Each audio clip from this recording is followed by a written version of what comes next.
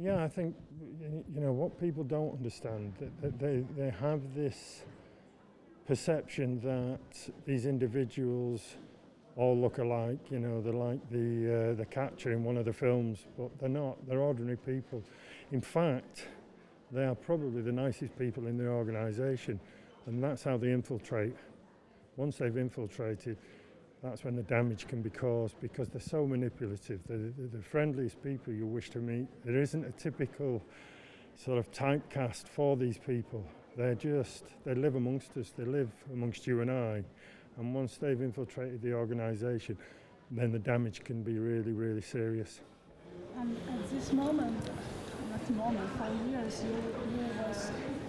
you were quiet because you were frightened.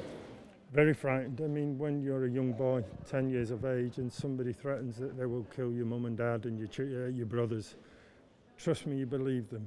And there's also, you know, whatever I say, I still can't go away from the fact that I was so desperate to be a footballer. So they played on your dreams as well. They knew that you were so desperate to be, in my case, a footballer. So they played on that, and they were able to use that as leverage to perpetrate the abuse. Mm-hmm. And after how many years later you started? It was 14 when it finished, and then how old were you when you started? 52. I was 52 before I said anything. I'm 60 now, and I didn't say a word until I was 52 in 2016. I came forward, but I didn't realise through my life that was the cause of all my issues, the drugs, the drink, the problems with mental health.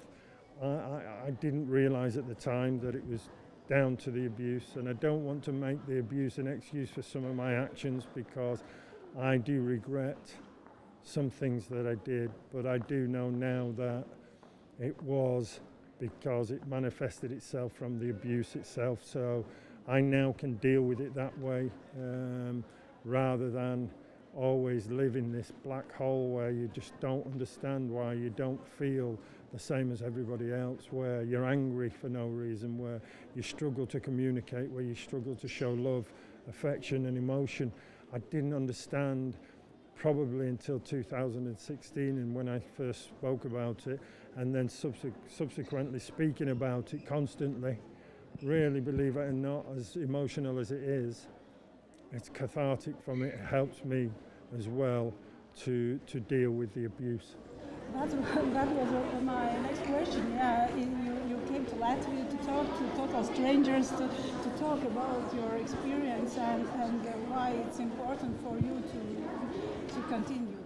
Yeah, and do you know what I have to say? The amount of important people that were at today's session felt me full of hope, because it's very difficult to get so many important people in one room listening to really the devastating effects long term that abuse can have on an individual. I think sometimes we read it in books, sometimes we go on to the internet and we study it on the internet, but I think sometimes when somebody stands up there and talks from the heart, as I do, and talks about the impact from the heart, then I think that will hopefully encourage the people that make the decisions within Latvia to work really hard to try and stop it happening here.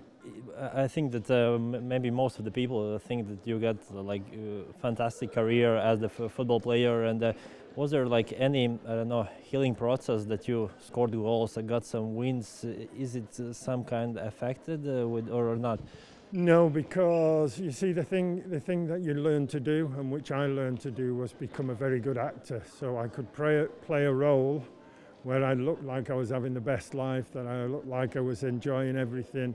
Then I would have them times where I'm alone, where it really affected me. So what you do is you play and you become very good at playing this role of somebody that, you know, looks like they've got everything, looks like they've got the best life, but inside you're breaking up. And often, as we know with mental health, nobody sees what's happening inside someone.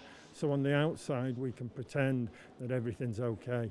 On the inside, you can be dying, as I was for many years.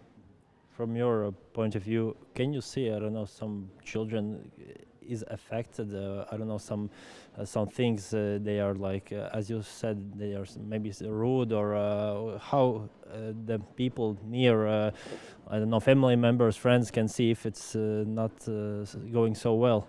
Well, I think now by highlighting it, and by even this on Latvian TV will highlight the problem. I think you've got to always look at a child and see if there's any change in their personality. There's also other sort of directives that you look for, and you can do that by educating yourself. But often, you know, when we look at a child and we you know, if our gut or our stomach says something isn't quite right, genuinely, we're right. So always look at changes in personality, you know, and I always talk about if they're using language that's way above their age, then there is a possibility that something's not quite right in that child's background. If all of a sudden this child who doesn't have the latest designer clothing, the latest iPhones or iPads, and starts turning up to their organisation with these things, then there's probably something not quite right in that child's background. So there's many indicators that you can look for in a child.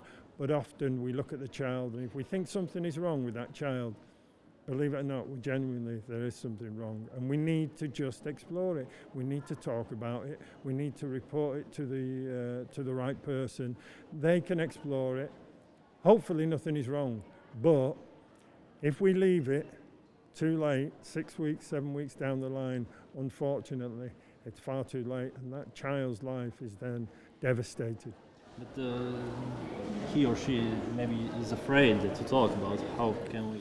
Well, that's up to us to create an environment whereby we make it easy for the child to come and speak to us.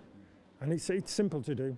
We sit them down, we have meetings often, just talking. If anyone's got a problem, you can come and talk to me, you can come and talk to anyone, and just create that space within your organisation where a child feels comfortable that they can talk.